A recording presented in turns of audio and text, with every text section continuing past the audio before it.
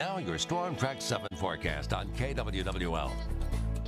I'm Chief Meteorologist Mark Schnackenberg. As we head through the overnight hours, the wind will gradually diminish and become calm by first thing tomorrow morning. Then increase just a little bit, about 5 to 10, maybe 12 miles an hour. All in all, fairly quiet weather expected. We've got some sunshine on the way. Dry conditions across the entire area, not just for tomorrow, but for the next 7 days. So we continue this dry weather all the way through, which will be close leading up towards Christmas. So it looks like we won't have a white Christmas around here with no snow in the forecast at all. Actually, temperatures over the next several days will be warming. So for tonight and into the day tomorrow will be the coldest 24 hours. After that, it's going to be into the 40s around here.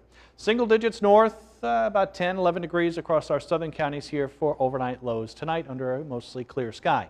Teens north, 20s, farther to the south, middle 20s in our far southern counties. A mix of sun and clouds. It'll be a cold day. Normal highs should be closer to 30 degrees.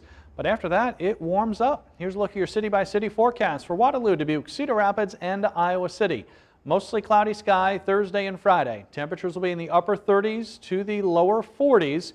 And then gets even warmer after that as winter officially arrives here on Saturday. Low 40s, mid 40s here Sunday and Monday. Low 40s are expected here for Tuesday. Overnight lows the next several nights will be down into the 20s.